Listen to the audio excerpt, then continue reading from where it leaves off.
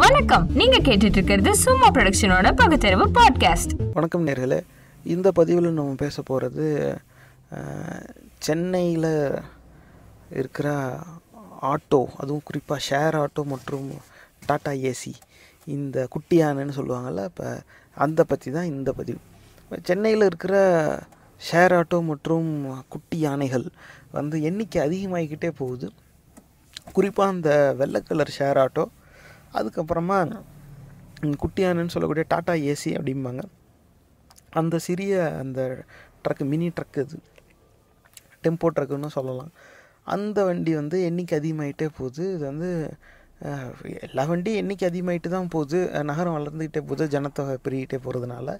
அது எதுவும் இல்லை. ஆனால் ஏன் இந்த 2 வண்டி மட்டும் குறிப்பாக இந்த பதிவுக்காக எடுக்கிறோம் அப்படின்னா, எல்லா வண்டி ஓட்டுறவனும் ஒரு மாதிரி ஓட்டினா, இந்த வெள்ளை ஷேர் ஆட்டோ அப்புறமா இந்த டாடா ஏசி குட்டி யானை ஓட்டுறவங்க மட்டும் அதை ஒரு தனி ரகமாகவே ஓட்டிக்கிட்டு இருக்காங்கங்கிறது மறுக்க முடியாத ஒரு உண்மையாக ஆகிக்கிட்டு இருக்கு.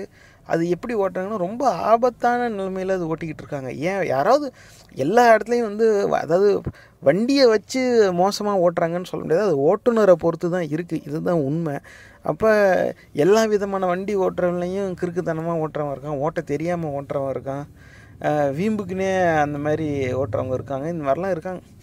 ஆனால் இந்த 2 வண்டி ஓட்டுற ஓட்டுநர்கள் மட்டும் பெரும்பாலும் ரொம்ப ஆபத்தான நிலைமையிலேயே அந்த வண்டியை ஓட்டி அவங்களுக்கும் ஆபத்தை வர வச்சுக்கிறாங்க. மற்ற இருக்கிற பயணிகளையும் மற்ற வாகன ஓட்டுநர்களையுமே அதே மாதிரி ஆபத்தில் தள்ளுறாங்கங்கிறது என் கண்ணுக்கு அப்படி படுது. ஏன் அப்படின்னு தெரியல. அவங்கக்கிட்ட எப்போ போனாலுமே பயந்தே போக வேண்டியதாக இருக்குது. இண்டிகேட்டர் போட மாட்டாங்க, கையும் காட்ட மாட்டாங்க, எப்போ வேணால் எங்கே வேணால் எப்படி வேணால் நிறுத்துவாங்க, இடிச்சிட்டு நம்ம மேலே தான் தப்பு இருக்குன்னு சண்டை போட வருவாங்க. இந்த மாதிரி அதனால் அவங்க கூட என்னைக்காவது எப்பயாவது நீங்கள் ஷேர் ஆட்டோ இல்லை இந்த குட்டியான ஓட்டுறவங்க ரொம்ப டீசெண்டானவங்கன்னு பார்த்துருக்கீங்களா? கண்டிப்பாக அப்படிலாம் இருக்காங்க, நானும் பார்த்துருக்கேன். விரல் விட்டு எண்ணிடலாம் அந்த மாதிரி நபர்கள். அவங்க இந்த வண்டி ஓட்டுறவன் இவ்வளோ டீசெண்டாக பேசுகிறானே, இவ்வளோ நல்லா பாசமாக பேசுகிறானே அப்படின்னு ஆச்சரியப்பட்ட காலம்லாம் இருக்குது. ஏன்னா ஒரு எடுத்துக்காட்டுக்கு ஒரு சம்பவம் அப்படி தான்.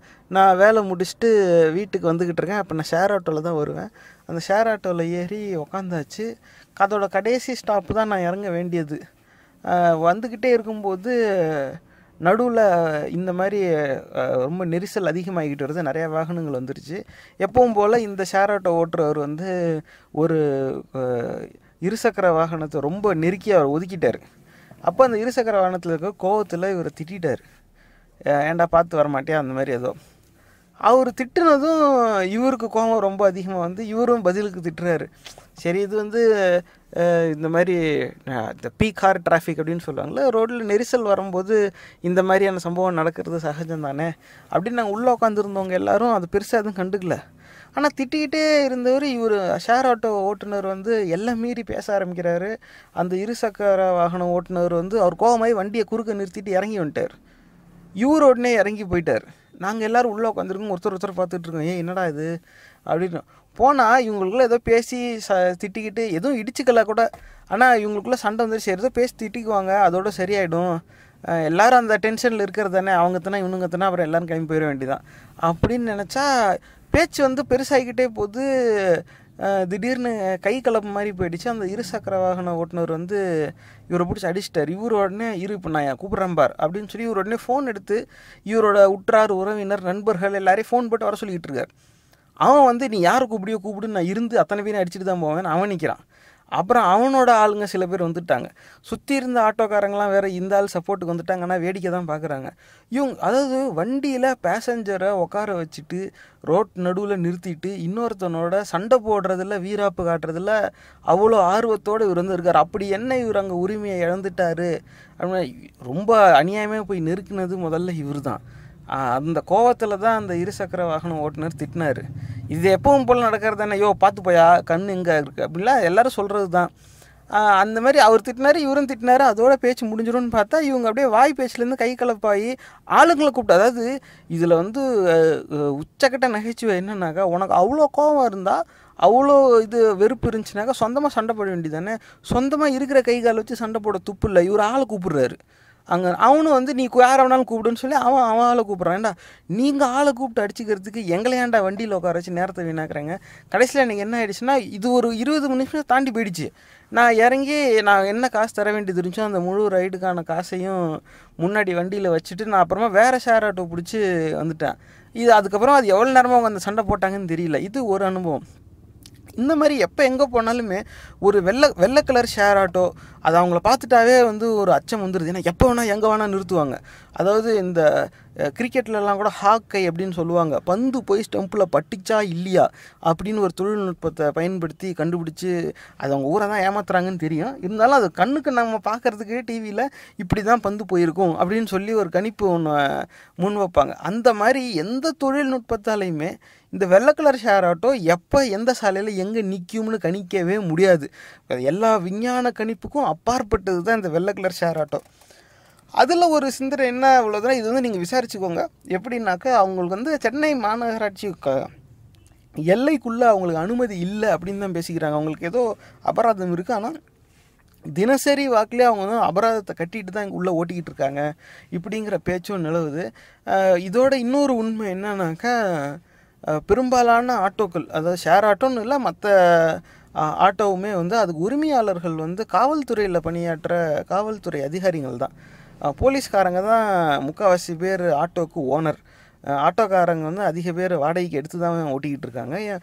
நிறைய பேர் வந்து சொந்தமாக ஆட்டோ வச்சு ஓட்டுறவங்க சிலர் தான். அப்போ அந்த ஆட்டோ ஓனர் எல்லாருமே வந்து போலீஸ்காரங்கிறதுனாலேயே இந்த ஆட்டோக்காரங்களுக்கு ஒரு பாதுகாப்பு வளையம் அமைஞ்சு போயிடுது. என்ன இவங்க எப்படி ஓட்டினாலும் எப்படி யாரை போய் இடித்தாலும் நம்ம எவ்வளோ பிரச்சனை பண்ணனாலும் இவங்க பேர் மேலே வழக்கு பதிவு செய்யவே மாட்டாங்க. நீங்கள் வேணால் அதை கூகுள் பண்ணி பாருங்கள்.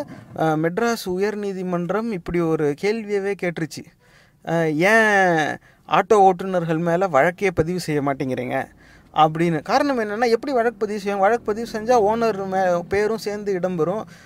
அந்த வண்டியோட ஓனர் தான் காவல்துறை அதிகாரியாச்சு. அப்புறம் ஏன் காவல்துறை ஆட்டோக்காரங்க மேலே வழக்கு பதிவு செய்ய போகிறாங்க? இப்படியும் ஒரு கண்ணோட்டம் இதில் இருக்குது. அதுவும் இந்த வெள்ளை கலர் ஷேர் ஆட்டோ ஓட்டுறவங்க வந்து எப்போ எங்கே வந்து நிறுத்துவாங்கன்னு தெரியாது. நம்ம சிக்னல் நின்றுக்கிட்டே இருப்போம், இப்படி திரும்பவும் நம்ம தலைக்கிட்டே இருக்கும் அவங்க வண்டி. ஏன் இவ்வளோ கிட்ட நெருங்கி வந்தான்? ஒரு ஹாரன் இல்லை, ஒரு டிப்பு லைட்டையாவது அடித்தாங்களா? ஏதாவது ஒன்று எதுவும் கிடையாது. அட்லீஸ்ட் அந்த கதவை தட்டுனா கூட சரி, அந்த சத்தத்தை கேட்டு நம்மளாவது நவருவோம். அதாவது நான் நிற்கிறேன், நீ என்னை இடிக்கக்கூடாதுன்னு அவங்கக்கிட்ட நம்ம உரிமையெல்லாம் வந்து பேச முடியாது. அந்த ரைட் ஆஃப் வே புரிகிற அளவுக்குலாம் அவங்களுக்கு அறிவு இல்லைன்னு தான் நான் நினைக்கிறேன். ஆனால் அவங்க வந்து நம்ம ஒரு வண்டிக்கிட்ட நெருங்குறோமே, நம்ம நெருங்குறோங்கிறத தெரிவிச்சுட்டாவது நெருங்கலாமே. அப்படி என்ன அவங்க அவசரம்? எப்போ எந்த போய் கேட்டாலும் நாங்களாம் ஏழை தொழிலாளி, உழைக்கும் வர்க்கம்னா ஒரு அடிப்படை நாகரிகமே இல்லாமல் இருக்கிறது பேர் தான் உழைக்கும் வர்க்கமா? அது உழைக்கும் வர்க்கத்துக்கே அவமானம் இல்லையா? ஆனால் இவங்க எல்லாருமே இப்படி தான் இருக்காங்க. அதுவும் இந்த டாடா ஏசி குட்டியான ஓட்டுறவங்க அது தனி ரகம். ஏதாவது ஒன்றா பெரியாளா நீன்னு உடனே வண்டி விட்டு இறங்கிடுவாங்க. முதல்ல இப்போ சண்டை போட்டாகணும். அவங்க வந்து எந்நேரமும் எப்படா அடுத்து சண்டை போடலாம் அப்படிங்கிற எண்ணத்திலே தான் அவங்க இருப்பாங்க போல்.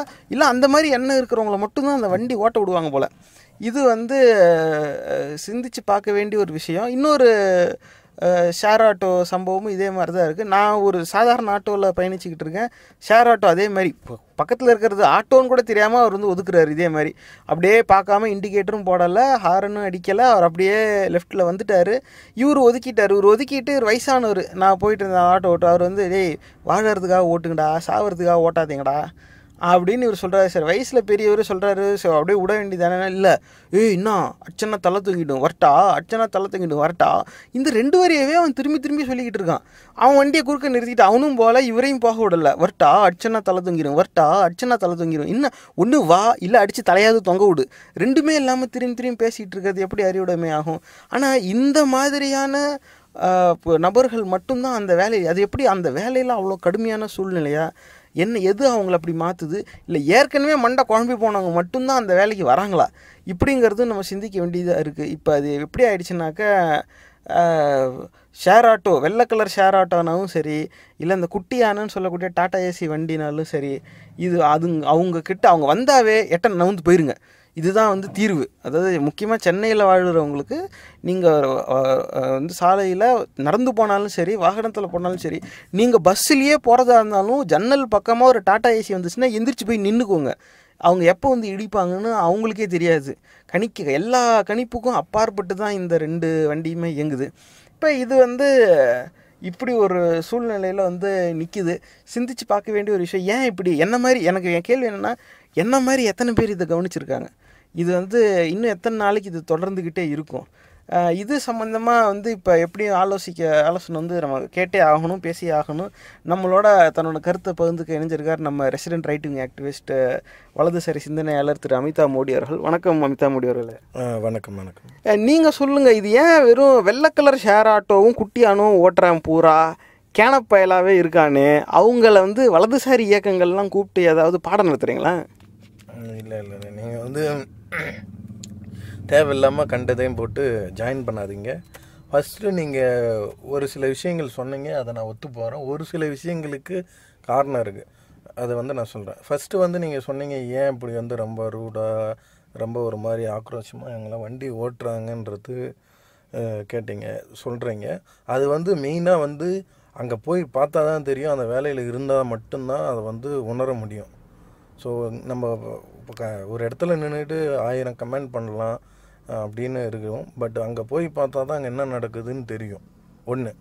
ரெண்டாவது, அது என்ன தான் வேலையாக இருந்தாலுமே நீங்கள் சொல்கிறது ஒரு பக்கம் நியாயம் தான். அவங்க என்ன தான் இருந்தாலும் ஒரு பேசஞ்சரை விட்டுட்டு நீங்கள் போய் சண்டை போடுறது தப்பு தான். ஆனால் அதில் என்ன யாரெல்லாம் தப்பு பண்ணுறாங்கன்றது தான் இதில் மெயின் பாயிண்ட்டே. நீங்கள் நோட் பண்ணி பார்த்தீங்கன்னா, இந்த ஷேர் ஆட்டோ இது ஓட்டுறவங்க எல்லாமே அதிகமாக முஸ்லீம் இவங்க தான் ஓட்டுறாங்க. ஸோ ஹிந்துக்கள் வந்து அதில் வந்து அதிகமாக கிடையாது. பேசஞ்சராக ட்ராவல் ஆகிறவங்க மட்டும்தான் அதில் ஹிந்துவாக இருக்கும். ஸோ அதனால் அது ப்ராப்ளம் அதிகமாக க்ரியேட் ஆகிறது எதனாலன்றது இப்போ உங்களுக்கே புரியும். அதுதான் நாங்கள் முதல்லேருந்து சொல்கிறோம். ஃபுல்லாக வந்து இந்த கண்ட்ரி ஹிந்து இதுன்னு நான் உங்களுக்கு ஃப்ரண்ட்டில் உங்களுக்கு முன்னாடியே நிறைய சொல்லியிருக்கேன் நான் அதை பற்றி. அது மட்டும் இருந்துச்சுன்னா இந்தமாரி ப்ராப்ளமும் வராது, இந்தமாரி பிரச்சனையும் வராது. ஒரே பாயிண்ட் தான், இதுதான் நடக்குது. இது நீங்கள் எடுத்து கூட செக் பண்ணிக்கங்க, யார் அதிகமாக வண்டி ஓட்டுறாங்கன்றதையும் என்கிட்டையும் ப்ரூஃப் இருக்குது. ஜோ, உங்ககிட்ட நான் என்ன கேள்வி கேட்டு என்ன பதில் எதிர்பார்த்தா நீ எந்த கோணத்தை கொண்டு போகிற?